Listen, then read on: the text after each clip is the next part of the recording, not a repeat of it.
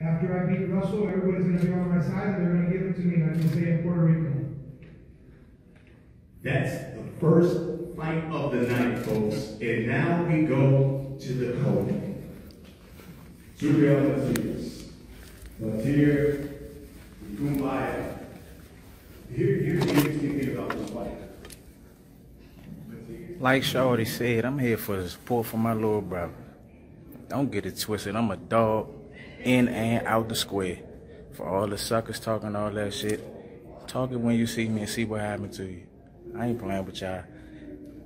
The dude that my little brother about to fight, he just fought Adrian Broner not too long ago. That was AB last fight.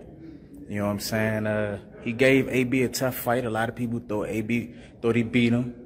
Now, if my little brother go out here and knock him the fuck out, then, hey, shit getting ugly because we running down on everything smoking. Tank want to move up and weight. He said he want to fight at 140. My little brother at 140. Y'all gonna have to deal with my bloodline and my lineage one way or another. This shit real. Stay tuned, man. To the real fans, I love y'all, man. I love all the support, man. To the suckers, come on, man. Y'all know what time it is.